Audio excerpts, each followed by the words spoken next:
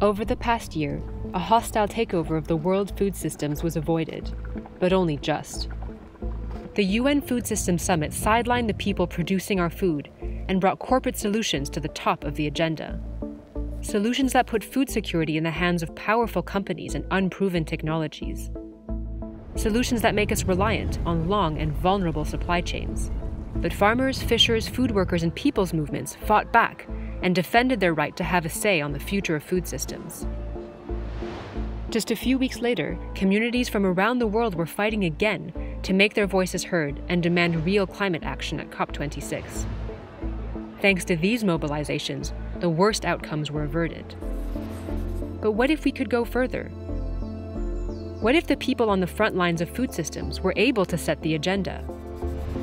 What if governments paid attention to the many solutions working on the ground instead of the techno-fixes promised by corporations?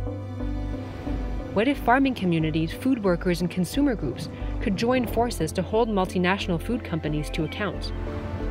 What if regular information sharing allowed campaigners to see the next threats coming years in advance?